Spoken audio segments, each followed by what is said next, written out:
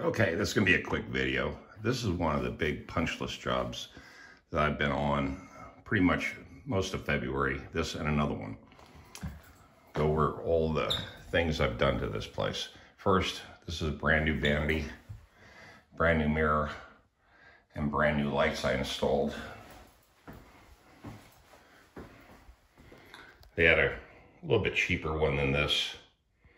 Of course, redid all the plumbing.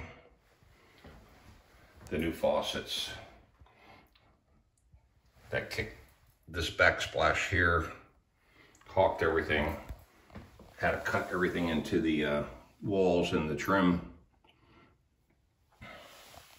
Okay, that was project one.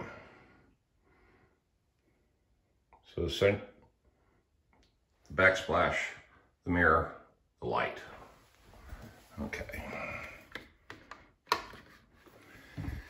Next, there were two huge columns right here.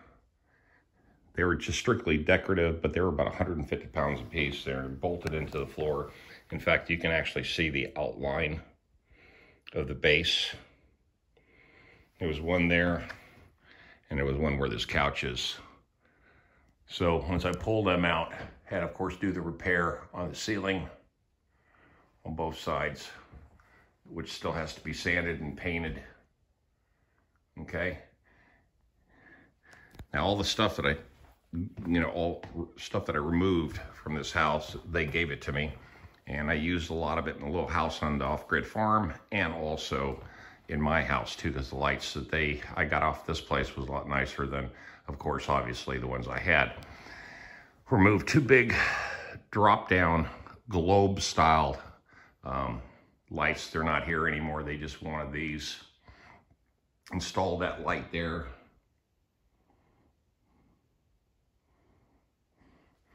And installed this. Now this was a pain in the butt because each individual light had to be all pre-wired in the housing. So every one of them had to be linked in, and then of course everyone had to be cut to fit as far as the height drop they wanted them at. There we go.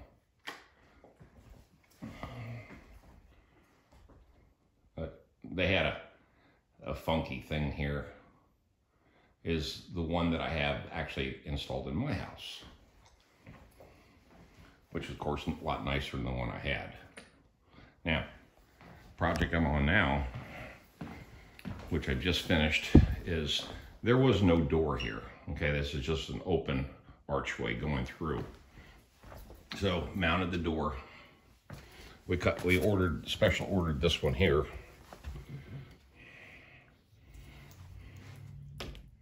There we go. And there were some problems. When we ordered this door, they cut the hinges wrong. This one's way too high. This one here is not centered correctly on the door. You can see the height difference. It should be more in here, and that one there should be much further down, and that one there is where it's supposed to be. So the customer has already called Lowe's and complained about that. Just installed the stops on this.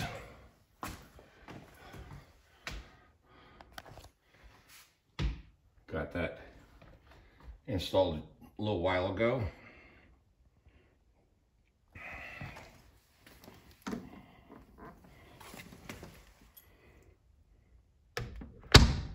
There we go. Nice and smooth. And they just wanted a barrier between that living room over there and the kitchen over here. I got my paint to match. This is Cashmere by Sherwin-Williams, and it does match. Now, the other problem they had, that they had a film coat on this, a plastic film coat. And what ended up happening is that with the plastic film coat, when we took it off, the glue started pulling because they had the plastic underneath. It was sandwiched underneath the door frame when they assembled this thing from the factory. And you can see little bits of glue and some nastiness which I've got to take a razor blade and cut all this mess out. You can just see all the little stupid particles in there. See it? Yeah, I know you can see that. Yeah, and it's just glue. It's because when we were pulling plastic, me and the homeowner, they actually, the plastic film that was on here, they just sprayed primer across everything. So when we started peeling the plastic off, man, we had crap all over the place flaking off. So she was upset about that too, the way the process of the way the store was manufactured. Of course, there was no instructions, nothing. So we just took a razor blade, cut the edge, and then we started peeling everything off. And it was just a mess. Now I got to clean up all this glue and then paint everything and get that done. Plus two, hey guys, they also want me to put a handrail on the outside of the door. It's like a breezeway area, then it goes to another exit door, and then there's no handrail there. And the mother said that she can't walk out of there without, tripping. She just doesn't want to trip. So that's another one that I've got another thing I got to build for him too. I was on another huge punch list job 2 weeks ago that I finished up, and then I was constantly popping back in over here to finish out a lot of the work that I needed to do here too. And oh yeah, also too, put in that ceiling fan. Forgot about that. They had an old funky one, but that one there is a little bit more modern.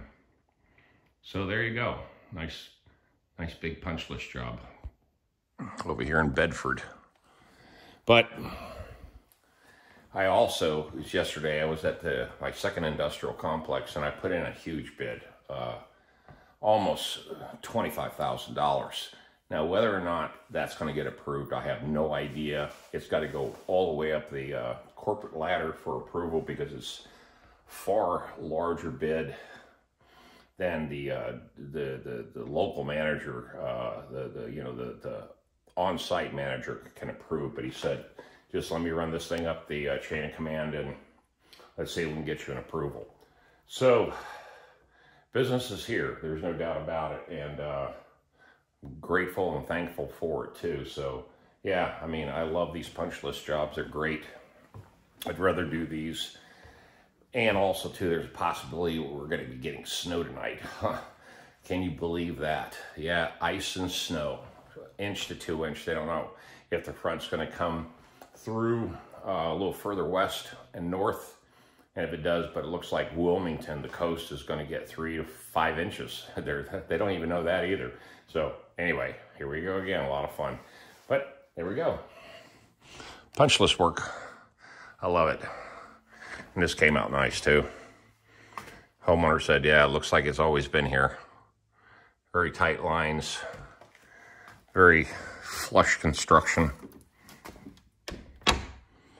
No binding. Nothing. Fits just the way it's supposed to fit. Okay, guys. Love you. Have a great day. Leave those comments. Tom out of here. More punch list work in Raleigh.